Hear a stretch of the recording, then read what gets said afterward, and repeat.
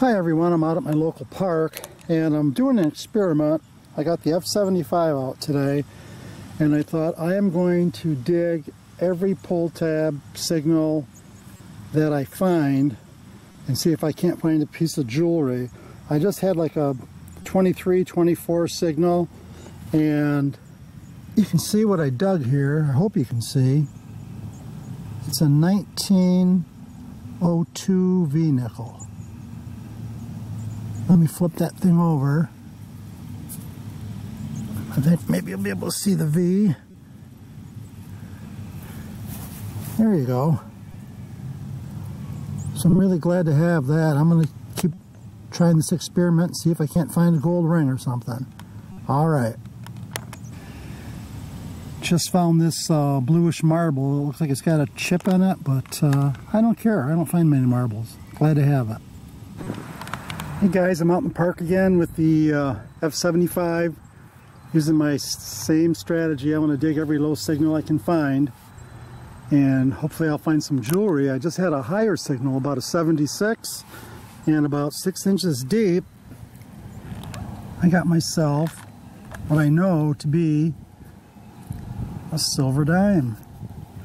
There we go, a Merc. Looks like maybe a 44. All right. Hi fellow diggers, it's Monday, September 26th, and I want to show you my finds for my last 3 hunts. I did 3 hunts, each an hour long, and I'm doing an experiment. I'm using my F-75 and I'm digging nothing, basically nothing but low tones. I'm looking for jewelry. Well, I'll show you what I found.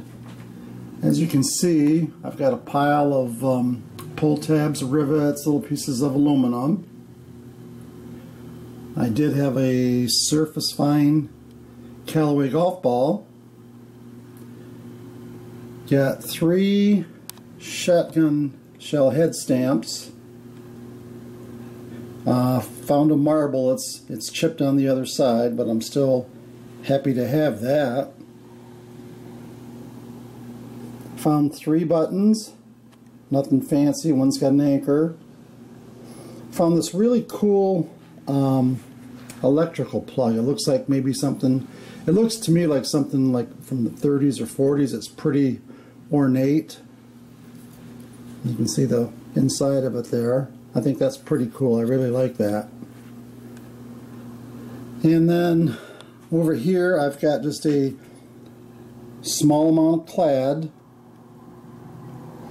I did have a 73 signal, a higher tone signal, and I dug it in about 4 inches deep. I did pull up a 44 mercury dime, and I had a 23-24 signal, and you can see the V on the back.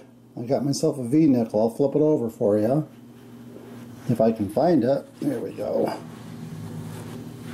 And you can see, if I stop shaking, it's a 1902. So that's my experiment. I'm going to stay along those lines for a few more hunts and see if I can come up with anything. But I appreciate you all watching. And let me know if you have ever done anything like this.